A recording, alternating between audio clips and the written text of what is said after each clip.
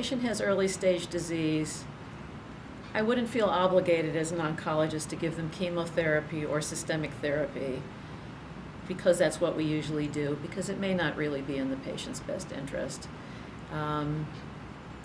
Though there would still be a role in those patients to be followed periodically by an oncologist. I think, to me, those are the two most important things.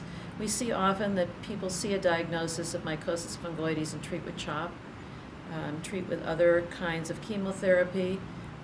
Yes, it will have a wonderful response. The patient will clear up, but the duration of response will be very short. The toxicity will be great, and we have to remember it's a chronic disease.